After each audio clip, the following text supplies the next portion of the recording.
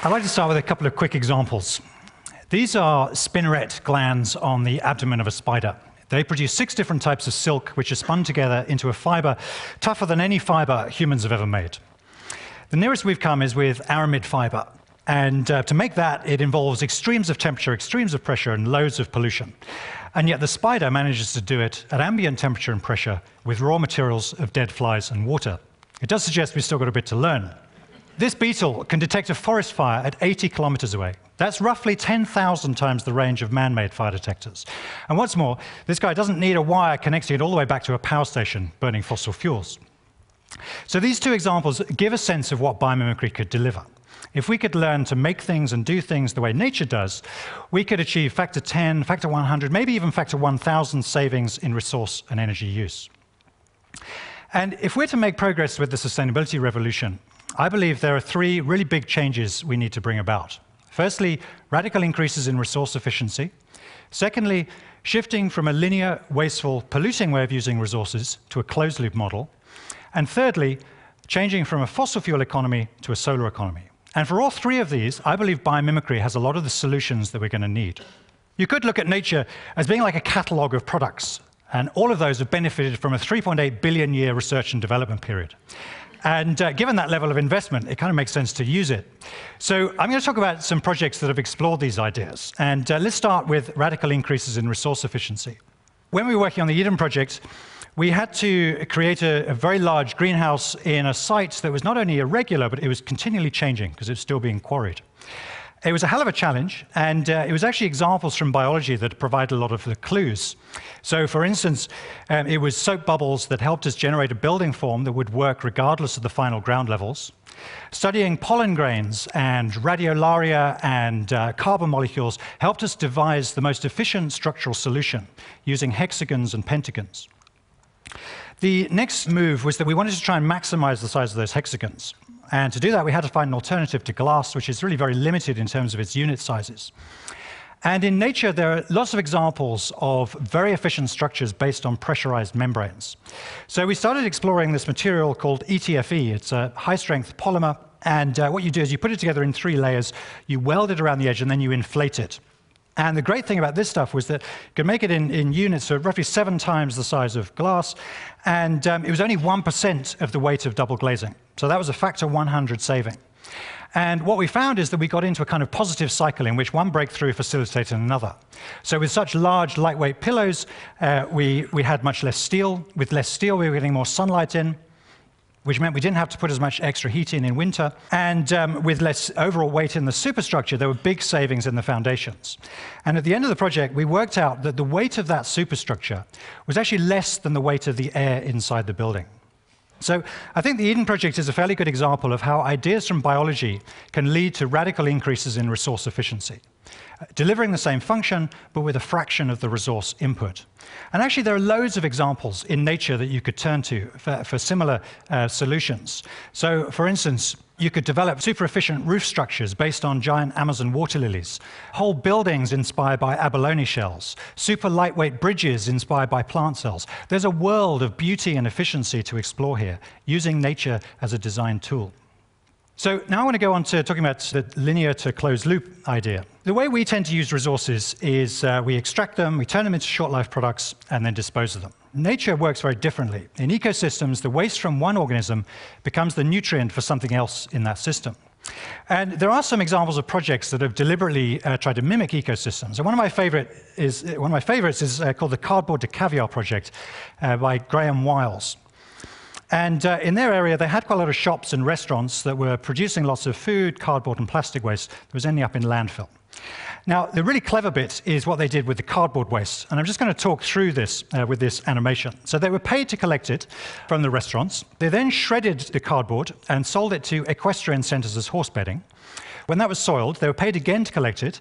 They put it into worm recomposting systems, which produced a lot of worms, which they fed to Siberian sturgeon, which produced caviar, which they sold back to the restaurants. So it transformed a linear process into a closed-loop model, and it created more value in the process. Graham Wells has continued to add more and more elements to this, turning waste streams into schemes that create value. And just as natural systems tend to increase in diversity and resilience over time, there's a real sense with this project that the number of possibilities just continue increasing. And I know it's a quirky example, but I think the implications of this are quite radical, because it suggests that we could actually transform a big problem, waste, into a massive opportunity. And particularly in cities, we could look at the whole metabolism of cities and look at those as opportunities. And that's what we're doing on the next project I'm going to talk about, the Mobius project, where we're trying to bring together a number of activities all within one building so that the waste from one can become the nutrient for another. And the kind of elements I'm talking about are, firstly, we have a restaurant inside a productive greenhouse, a bit like this one in Amsterdam called De Cas. Then we would have an anaerobic digester which could deal with all the biodegradable waste from the local area, turning that into heat for the greenhouse and electricity to feed back into the grid. We'd have a water treatment system, treating wastewater, turning that into fresh water and generating energy from the solids, using just plants and microorganisms. We'd have a fish farm fed with vegetable waste from the kitchen and worms from the compost and supplying fish back to the restaurant. And we'd also have a coffee shop, and the waste grains from that could be used as a substrate for growing mushrooms. So you can see that we're bringing together cycles of food, energy, and water and waste all within one building. And just for fun, we've proposed this for a roundabout in central London, which is at the moment is a complete eyesore. Some of you may recognize this. And with just a little bit of replanning, we could transform a space dominated by traffic into one that provides open space for people, reconnects people with food, and transforms waste into closed-loop opportunities. So the final project I want to talk about is the Sahara Forest project, which we're working on at the moment. It may come as a surprise to some of you to hear that quite large areas of what are currently desert were actually forested a fairly short time ago. So, for instance, when Julius Caesar arrived in North Africa, huge areas of North Africa were covered in cedar and cypress forests. And during the evolution of life on the Earth, it was the colonization of the land by plants that helped create the benign climate we currently enjoy. The converse is also true. The more vegetation we lose, the more that's likely to exacerbate climate change and lead to further desertification.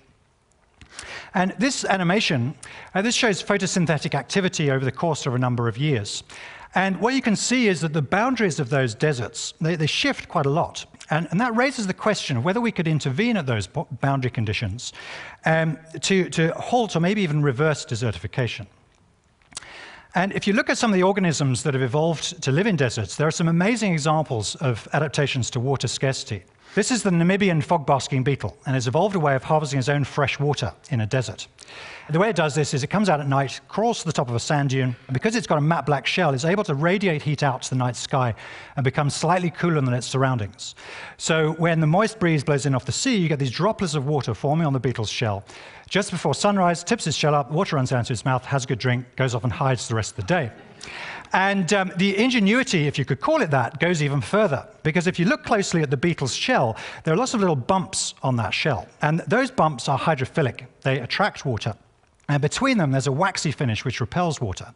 And the effect of this is that as the droplets start to form on the bumps, they stay in tight spherical beads, which means they're much more mobile than they would be if it was just a film of water over the whole beetle's shell.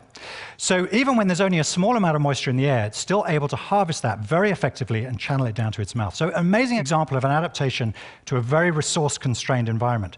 And in that sense, very relevant to the kind of challenges we're going to be facing over the next few years, next few decades. We're working with the guy that invented the seawater greenhouse. This is a greenhouse designed for arid coastal regions. And the way it works is that you have this whole wall of evaporator grills, and you trickle seawater over that, so that wind blows through, it picks up a lot of moisture, and is cooled in the process. So inside, it's cool and humid, which means the plants need less water to grow. And then at the back of the greenhouse, it condenses a lot of that humidity as fresh water in a process that's effectively identical to the beetle. And what they found with the first seawater greenhouse that was built was it was producing slightly more fresh water than it needed for the plants inside. So they just started spreading this on the land around. And the combination of that and the elevated humidity had quite a dramatic effect on the local area.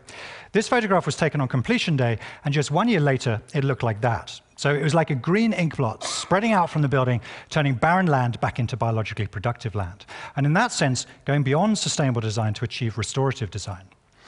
So we were keen to scale this up and apply biomimicry ideas to maximize the benefits. And when you think about nature, often you think about it as being all about competition. But actually, in mature ecosystems, you're just as likely to find examples of symbiotic relationships. So an important biomimicry principle is to find ways of bringing technologies together in symbiotic clusters. And the technology that we settled on as an ideal sort of partner for the seawater greenhouse is concentrated solar power, which uses solar tracking mirrors to focus the sun's heat to create electricity. And just to give you some sense of the potential of CSP, consider that we receive 10,000 times as much energy from the sun every year as we use in energy from all forms. 10,000 times. So our energy problems are not intractable. It's a challenge to our ingenuity. And the kind of synergies I'm talking about are, firstly, both these technologies work very well in hot, sunny deserts. CSP needs a supply of demineralized fresh water. That's exactly what the seawater greenhouse produces. CSP produces a lot of waste heat. We'd be able to make use of all that to evaporate more seawater and enhance the restorative benefits. And finally, in the shade under the mirrors, it's possible to grow all sorts of crops that would not grow in direct sunlight. So this is how the scheme would look. The idea is we create this sort of long hedge of greenhouses facing the wind. We'd have concentrated solar power plants at intervals along the way. Some of you might be wondering what we would do with all the salts. And with biomimicry, if you've got an underutilized resource, you don't think, how am I going to dispose of this? You think, what can I add to the system to create more value? And it turns out that different things crystallize out at different stages. When you evaporate seawater, the first thing to crystallize out is calcium carbonate. And that builds up on the evaporators. And that's what that image on the left is, gradually getting encrusted with calcium carbonate. So after a while, we could take that out, use it as a lightweight building block. And if you think about the carbon in that, that would have come out of the atmosphere, into the sea, and then locked away in a building product. The next thing is sodium chloride. You can also compress that into a building block, as they did here. This is a hotel in Bolivia. And then after that, there are all sorts of compounds and elements that we could extract, like phosphates, that we need to get back into the desert soils to fertilize them. And there's just about every element of the periodic table in seawater. So it should be possible to extract valuable elements like lithium for high-performance batteries. And in parts of the Arabian Gulf, the seawater, the salinity is increasing steadily due to the discharge of waste brine from desalination plants. And it's pushing the ecosystem close to collapse. Now, we would be able to make use of all that waste brine. We could evaporate it to enhance the restorative benefits and capture the salts, transforming an urgent waste problem into a big opportunity. Really, the Sahara Forest Project is a model for how we could create zero-carbon food, abundant renewable energy in some of the most water-stressed parts of the planet, as well as reversing desertification in certain areas. So returning to those big challenges that I mentioned at the beginning, radical increases in resource efficiency, closing loops, and a solar economy. They're not just possible, they're critical. And I firmly believe that studying the way nature solves problems will provide a lot of the solutions. But perhaps more than anything, what this thinking provides is a really positive way of talking about sustainable design. Far too much of the talk about the environment uses very negative language.